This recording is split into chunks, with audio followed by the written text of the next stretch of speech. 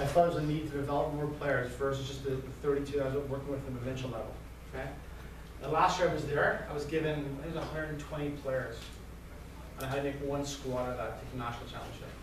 So I cut a lot of quality players. And the question they had for me, which is a great question, was how do I get back in the program? How do I become better? At that point I had no answer to that because we had provincial level and we had club. So the players were going back to their club level and not getting quality coaching. Okay, so that's why I kind of had the idea of setting my own academy, private academy, and getting started with that. Okay?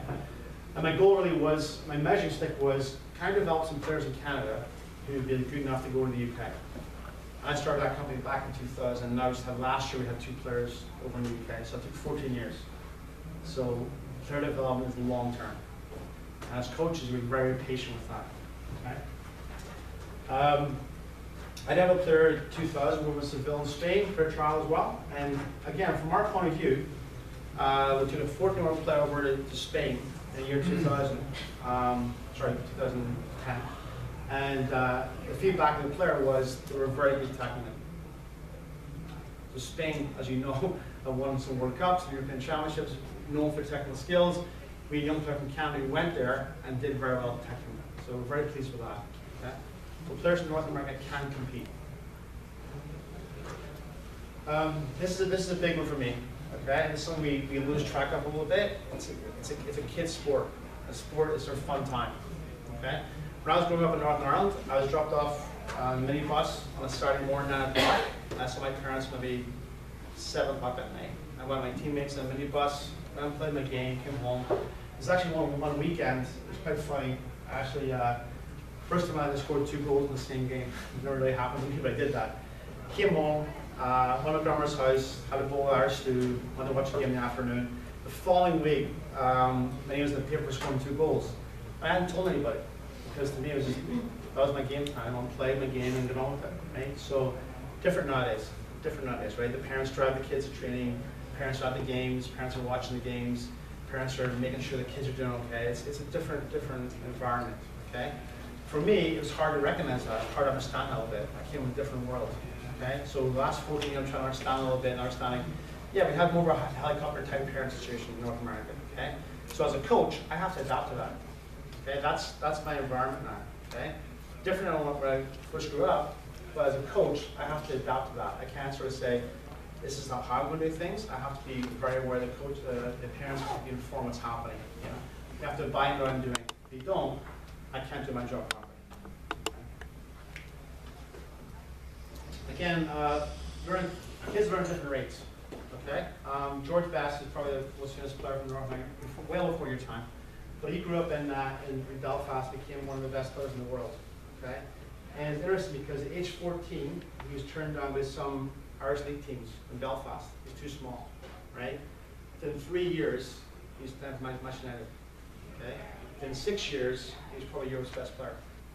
So players develop at different rates. Okay, everyone's heard of Lionel Messi, right? He went to Spain at age 13, okay? And went through the whole system in their academy. There was coaches in Barcelona up to the age 18, 19. They weren't quite sure if he's good enough, okay? So again, too small, he couldn't do this, he couldn't do that. Okay, so you can't really tell. You can't really tell. As coaches, you have to get very open to what is possible, as opposed to sort of say, this player can't do this, right now. You can't tell what's going to happen in a couple of years. Kids develop different rates. You guys all develop different rates, right? Academically or whatever, right? Okay. Cristiano Ronaldo versus Wayne Rooney. I find this interesting because Ronaldo came to Man United. I was kind of unknown a little bit, very young. Rooney was a star there, he'd be bought from Everton. Okay. I think when Ronaldo went there, pretty similar in terms of ability, I think. But what's happened the last 10 years? Rooney is a good player, but Ronaldo's not the best player in the world, right? And what happened, I think, is this. I think in the UK, Rooney was built up so much, right? He's the best player of his generation in the UK. So I think part of that, he stopped learning a little bit. That's my own theory of that. Ronaldo was the one out running on the track after the training was finished. And Alex Ferguson talks a lot about how hard he worked as a player. He was the one out practicing free kicks. He was the one out after the session doing the extra work. Okay? These guys will work, right? We also look upon him and he's diving, this and that. We know he's a very hard-working player. Very hard-working. Right? There's a lot of pressure on players, right? That's the biggest thing I find in my academy, a lot of pressure on players. A lot of pressure on kids regarding academics as well at school, right? So the biggest thing we try to do as coaches is take that pressure away from them, okay? And make sure that they come to our session at night, training 3 times a week. It's a fun time, it's game time for them, it's fun, it's playing time, okay? As opposed to come in and say this, this, and this, okay? Because they get that all day long, right? All day long. We have a lot of parents actually who watch our sessions. And a few years ago, actually, I had a 6-month period where I actually banned the parents from watching the sessions. To sort of see how the reaction was. As having some parents who were very focused on the sideline regarding training, for example. I had some players who, performance-wise, went down because their parents were there. Because of the pressure on them all the time. I've had players on the field playing and looking over the bench, their mom and dad, and seeing what's the reaction there. Okay, so I want to give players the opportunity, the environment, to develop themselves. Okay? I had a funny story once where a parent came, he actually was one of the problem parents. He asked me, where can I watch the session from? I said, Starbucks. He thought I was joking. I said, no, Starbucks. So I was very serious about it because, same thing, there's so much pressure on his children. They had 2 kids, in fact, and I find this a little bit, actually, quite a lot, where we have 2 players in our program. I find it happens a lot where our parents will choose one kid over the other. I think it's more potential one child versus our child. I've had that happen a lot where they have discussions about the one child. Maybe it's the youngest one, and they think that's a better chance of making whatever that means, right? So I find that quite a bit, right? So it's important to treat all your players the same way, I think. The same way. Any questions? Crowd punch. Okay. I'm quite passionate this one. Okay, like I mentioned to you, people sort of assume because I have a high license that I want to win every game. And like I mentioned to you, when I was coach of the province, I expected, Ontario is the biggest province in Canada, I expected to win all my games. So we played against Quebec, I was expected to win those games. Okay? Thankfully we did, right? But that's a different kind of pressure to coach because I coach a different way, right? I went out to try to make sure we won our games. Okay? Got a good friend of mine who actually ended up, same kind of philosophy, actually was my assistant in the provincial program, got a job as a club coach, and we have the same kind of philosophies. And I called him up after a couple of weeks and I said, how's it going? He said, I'm just trying to coach to survive in this league. Because this league, even though the kids are so young, 12 and 13, they have promotion and relegation. So if they get relegated, he'd lose his best players the following year. So he's coaching trying to win 1-0, 2-1, right? Even get a tie some games. So his coaching philosophy went out the window because of the way the structure was. Just trying to hang on and win games, okay? Didn't enjoy it at all. He wasn't developing players. These players are 12 and 13.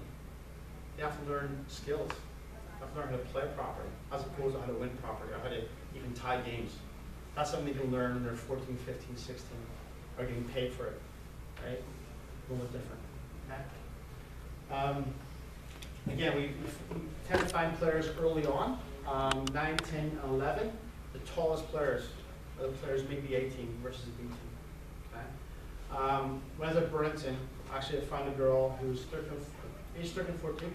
They had A, B, and C teams. I found a girl, one of the smallest players in the age 14 back bracket. I remember she was wearing bright red boots. She couldn't miss from the field. Playing for the C team. I said, why is she in the C team? Because she was tiny, right? In 2 years, she was playing the highest league in our province, right? Because she grew and developed, but she had the skill at that level. Was placed in the C team because she was small, right? And what tends to happen, the gap becomes bigger, right? Because the A team gets the best coaching staff, right? Versus the C team. So when you identify kids that young, you say you're an A player and you're a B player, what's the first thing that tells you as a player? You're 10, someone's telling you you're not quite good enough, right? So you start believing that. Where's your confidence as a young player, right? You're going to say, I'll try a different sport. I'll try wrestling, I'll try football, I'll try basketball, right? Because kids want to be special, they're the best they can be, right? Academies in Europe, and this is amazing to me. I find more stress in Canada. We're at like 145th in the world. than I do when they go to the UK. Okay? When Arsenal and Man United play each other, two top teams in England, at the academy level, there's no scores kept. No one cares. Right? I have a lot of friends who work full-time in academies in England. They're judged upon the type of players we're bringing through, how we develop players. Wolves, for example, they're a very good under-14 team. Half that team play at the U15 level, because the players are that good. So if Wolves want to win games against Man City or Arsenal or Liverpool, they would keep those players U14. They don't. They want to push those players on a little bit. Okay? So they take the long-term view of things, okay? Which is good. Again, just metrics, Crew Alexander, and it's interesting, Crew Alexander, each player will be given different goals for every game, okay? And I found interesting, actually they were given, so if they played a game in the academy, they started the game left fullback for 20 minutes, moved inside the midfield 20 minutes, back out to wing 20 minutes. So in the course of one game, they could have played 3 different positions, okay? The next game, they may start center forward, then other side of the wing. So in a couple of weeks, they've played every position in the team, okay? That's a learning experience, okay? If you ask Craig, or ask him to play in the UK, we all played different positions. I even played goals once. Wasn't very good at it. Didn't play again, but played every position. And it gives you different insight to every game, okay? So that's something, again, they do. If they want to win games, they would find their fastest player, tallest player, striker. That's all you do, right? We find this a lot in our academy. Players will walk through and go, he's a striker, right? You say, no, he's not. Or she's not. The player. The player. I've had examples where, again, I was coaching a provincial team. I had a player who was a so-called striker, which came in. I had 2 players end up playing national level for Canada as strikers, right? I was taking my squad, okay? There's no way she's going to make us a striker. No way. Okay? I played a right fullback. If you can captain the team, I want to get a scholarship. Okay, so if players not wanting to play different positions, then they're giving up a lot going forward. You can't tell. Most of the players you see playing in the UPL started somewhere else. Right? Ashley Cole is one of the best left fullbacks in England for many years. Started as a left winger at Arsenal. Okay? Gareth Bale started as a left fullback at Southampton. Now he's playing for Real Madrid as a midfielder forward. You can't tell. Okay? So we're very musicians. Okay? I had a colleague in our academy actually who was coaching one of our teams, and he was purely team-based. Right? In fact, one time he told me, my entire team will go and play for the province. And 2 players will play for the Canadian national team. You can't tell that at age 12. You just can't. Okay? So I saw his teams play. Well, a very, very good team. They played very well together. Okay? But if one of those players wasn't on the week, injured or whatever, that team fell apart. So what happens with players when they go for a trial somewhere? Say Toronto SC, MLS calls that player and say, come in for a trial. All of a sudden that player's getting used to new playing style, new teammates, new coach. How do they adapt to that? They've had 4 or 5 years playing the same players. Difficult, right? When you think about it, if you can't handle, I always tell players, if you can't handle change in your life, you're going to struggle in sports. Because think about it, doesn't matter what sport you play, different coaches, different teammates, you can be sold, traded somewhere else, across the country, right? You can't handle change in your life. You have a hard time as a professional sports person. You really are, right? So it's important we teach them young to deal with situations, okay? I've got to say in my academy, deal with it. I've had players say, my boss back. Deal with it, work it out. If it wasn't here, what would happen? Work it out, right? And I find this phenomenal bit as well. The bottom part, parents become agents, right? The whole Jerry Maguire thing, they become agents, right? And it must be hard for the family dynamic as well, to have your parents an agent, almost. It's difficult, right? Difficult. Any questions? A couple more examples. Probably our most famous player in Canada was Owen Hargreaves. He actually was developed in Calgary, which is kind of a little part of our country. He came from a British family, but grew up in Calgary. At 13, he went to Bayern Munich in Germany. And he went from there, didn't know the language, didn't know anyone there, went over at 13, and lived in Germany, and ended up going on to win a European Cup with Bayern Munich. Okay? Ended up playing for Mania as well. Actually, second play for England in the World Cup. Was one of their better players who won the World Cups. Okay? And that was a player who, he could have easily said, at 13, I've made it. A top club in Europe signed me, I've made it. If I just keep my head down and work, I'll make it through. No, he didn't, right? Kept working hard, kept getting better and better, right? So he strived for it. And he got his reward because of that, okay? We saw players today who, again, work a couple of years, and they hit a certain level, and that's it. They're happy with that. They're happy with that, okay? Maybe against Ronaldo versus Rooney. Rooney, maybe content with that. He's the best player in my head, content with that. Ronaldo wants to be the best in the world. Much different. Okay. Let's finish with this slide. I'll open up for questions. I spent a lot of time doing futsal the last couple of years. Reason being, I find it's a very fast-paced game and teaches our players a lot regarding working, being very technical in small spaces, okay, and finding solutions. Okay. As far as like basketball, it's transition, okay, back and forth all the time. And a few 2 years ago, we actually played in a league in Toronto, and I'm always very much a hands-on coach in the field. I'm coaching hands-on the players, helping as much as possible.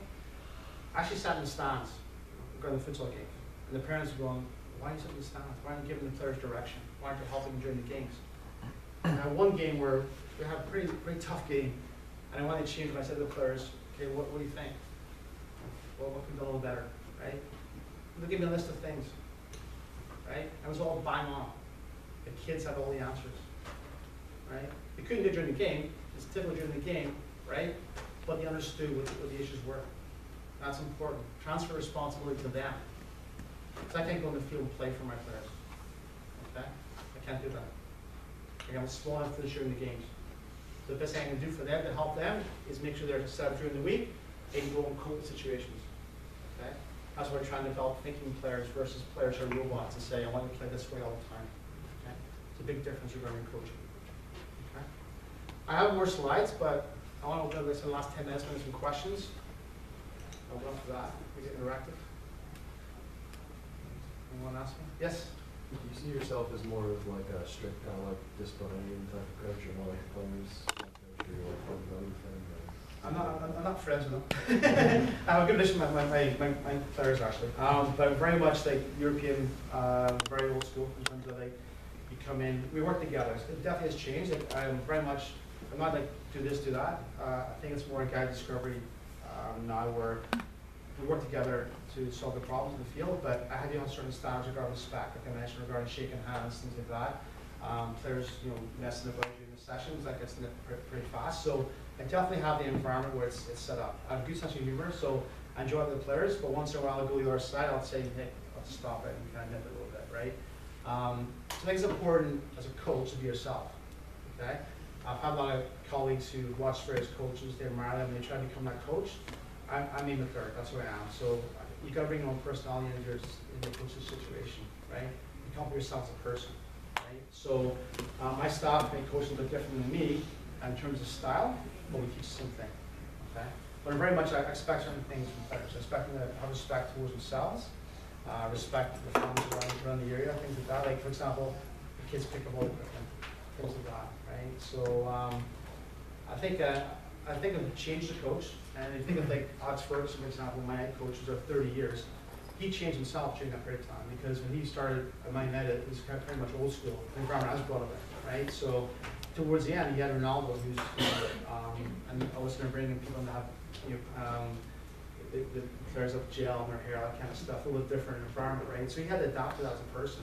But he's still as strong in terms of deciding this is how the environment is. So I definitely expect a lot from the players, but I also give them a lot back to help them with that. Yes? What's futsal? Futsal is an indoor game, played in the gym, and it's got a very heavy ball. Originated in Uruguay, played a lot in Spain and Brazil. So a lot of players, Ronaldo played it, Messi played it. It's a very fast-paced game, right? So if you think in a gym, like a normal basketball gym, that'd be 5v5, okay? I think you'll see that really growing quite a bit in the next 10 years in the US. He also got a big Spanish population, especially Miami,